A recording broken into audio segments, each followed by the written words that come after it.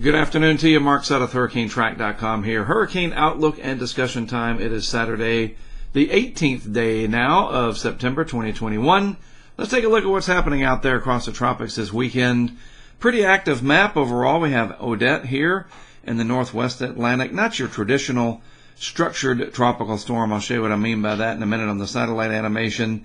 95L out here to the east, southeast of the Windward Islands, Leeward Islands, that area. Lesser Antilles is a more general term. And then 97L over here, upping the chances of development. This one might sneak in and become a named storm before all is said and done. This is the 5-day version of the graphic showing you the expected track areas of these systems as they develop. This will absolutely not be of any influence. This could be a little bit interesting for the islands. We'll see about that. I'm not too concerned about it, though. And Odette going to move on out into the North Atlantic, and we can see that on our tracking map here. It'll stay up in the North Atlantic, kind of hanging around because of this negative NAO that's going to set up. Negative NAO, or North Atlantic Oscillation. And that just basically means for us a lot of blocking up here, so everything kind of gets traffic jammed, if you will, and this will kind of mill around up in the North Atlantic, and until it transitions over to extratropical, where it loses any tropical characteristics that it does have, it'll pile up a few more ace points for the year, and it'll disturb any of the maritime interest up here, any shipping channels through this area. The Sword Fishing Fleet, remember that movie in the book, The Perfect Storm? Yep, this is the time of year the sword fishermen go out, and the longliners, as they are called. But yeah, this will be a huge ocean storm. You can already see that on the satellite this afternoon. It's a very large storm system. Center of circulation back here getting sheared pretty good, so the deep convection is pushed off away from that center. But this will transition into a very large ocean storm and just kind of mill around out here for the next several days, eroding the western side of the big subtropical ridge that sits out here, and that will allow this 95L to eventually just kind of drift north and hang out over the western Atlantic. Probably not going to be very strong. It's got some wind shear already with it. You can see that the way the clouds are going off basically in one direction instead of fanning out completely in a anticyclonic fashion. There is some strong upper level wind flow there. Down here, this is what we're talking about. This is what we look for. The clouds just kind of all spread out in every direction. You see that? Lots of upward motion there. Kind of tucked away in the southern part of the main development region from any of the hostile conditions that we're seeing all through this area, generally speaking. Just not very favorable in the atmosphere. The ocean is certainly warm enough. Plenty of instability. And actually, that might even be lacking a little bit. The moisture, maybe it's just a little too dry out there, but the upper level winds really aren't cooperating, and that's keeping things in check for now. All right, so there's the vorticity signature. Let's use a color that pops out better. There we go.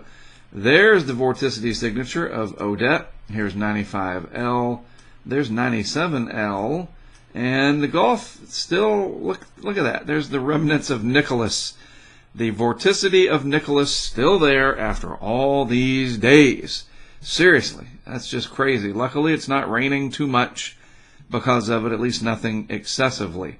I already showed you the track map for Odette, so let's move along to the GFS here.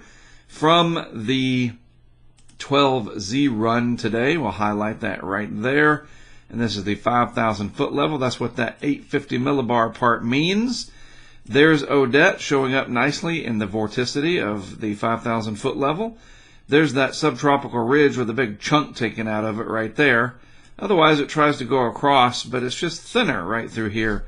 So if there was a hurricane coming along, it would absolutely turn up into that weakness and head out. We don't have a hurricane, however. We have an interesting area of low pressure down here, this tropical wave, 95L.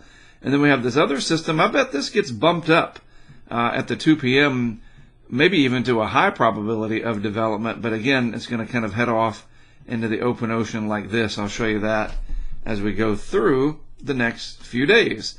So let's take this out. In fact, let me just bring me back on for a moment. I'm going to go out to about, well, let's just do the full 2 weeks because I want to show you something. in the long range. And normally we don't look beyond 5, 6, 7 days, because why? There's just too much chaos going on, and you can't look at a deterministic model like this and spot one particular weather feature and say, oh, that's going to be there at day 12. The odds of that are very, very low. But what we look for are signs that things are changing in that operational guidance. And I'm going to show you that as we move through. So let's take this out first to 24 hours right there. And you see Odette up here south of Nova Scotia and Newfoundland. Again, a very large wind system there. Kind of a mid-latitude storm system out over the ocean, probably losing its tropical characteristics by this time. We'll see. And then there's the sharp wave reflectivity, if you will, that indication of the strong tropical wave axis. You can see the way the wind barbs curve in here. Not very enthusiastic, the GFS, with developing 95L any longer. And then there is 97L out there. So let's just move along here the next few days. This is 48 hours right here. Still not much with 95 or 97. So let's go to 72 hours. Same kind of thing. So either these are not going to develop much, or the GFS doesn't have a good handle on things. Which is going to be the reality? I don't know. We'll have to wait and see. For sure. That's day 3. There's day 4, 96 hours. And then finally, day 5, 120 hours. Couple things to point out. No, this doesn't develop much. That's 95L. There's another piece of energy here, another one here, another one here. There's Odette, now a pretty strong ocean storm up in the North Atlantic, kind of stuck between these big areas of high pressure. And that's really about it out to day 5. Nothing too concerning at all for any land masses.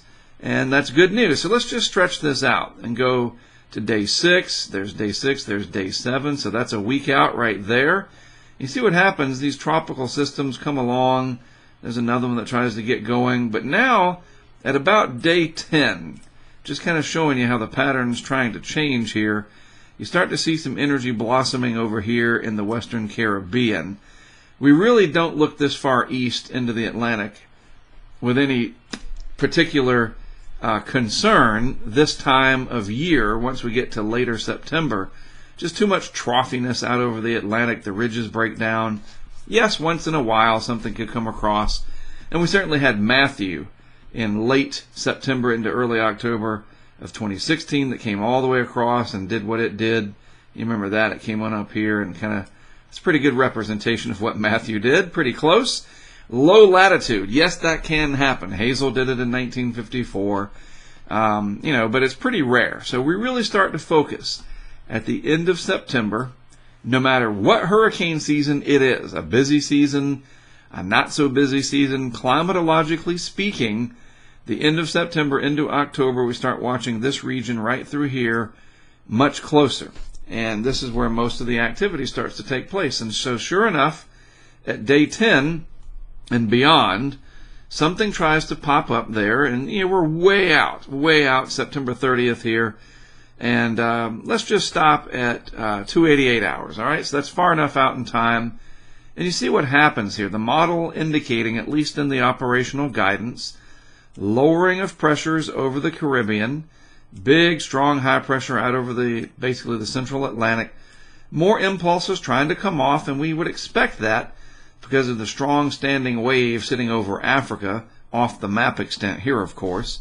So this makes sense. We look at this and you think, does that even make sense? Is the model just ridiculous?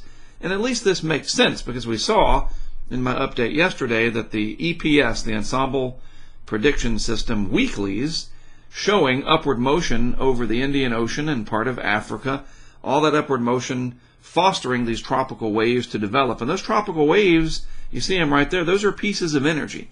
Those sail out into the Atlantic, so to speak, and those can eventually blossom. It's not like there aren't any. So this makes sense. Will there be something right there on September the 30th at 8 a.m. Eastern Time? That's what 12Z stands for in this context anyway, 12 Zulu time. No, probably not. But the overall sign is, it looks like things are going to continue on to be kind of busy, not shut down. So then we have to just see, does something wander into an area where conditions are very favorable? Maybe over here, maybe in the vicinity of the islands, maybe off the southeast coast. We don't know.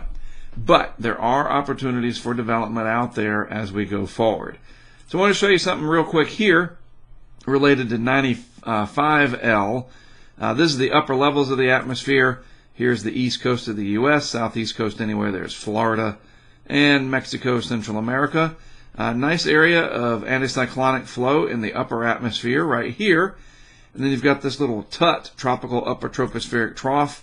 Air is diverging here, spreading out, converging or coming together here, diverging over here. So it's this zone right in here that is not favorable for anything to develop. And where's 95L? Right over here, and it heads right into that zone. Now everything moves together. You know, you see that? There's 95. It shows up briefly as 1,008 millibar low, but it's sitting in an area of pretty strong southerly flow. Those winds, at least 20 knots, maybe 30 knots, some of those gradient lines in there. The colors, yeah, not very favorable overall for sure. Just as an example, if this was sitting right underneath there, just as an example, that's favorable. Right under the anticyclone, then the wind in the upper atmosphere fans out in every direction, and you get the perfect ventilation, right? This is not, because it's getting sheared from a singular vector, one particular vector, this way coming in from the southeast or the south, and that's not good for development, and that holds true for the next several days. And you can see, I mean, that's just a strong southerly flow on the backside of this ridge of high pressure in the upper levels. A little cutoff low here, just not favorable for development. So that's why it doesn't appear anyway that much is going to happen with 95L for us to be too concerned with. All right? All right, well, that is it from me for today. You guys have a great rest of your Saturday. I'll say goodbye. Have a good afternoon. Thanks for tuning in. I am Mark Sudduth, HurricaneTrack.com. I'll be back with more for you tomorrow.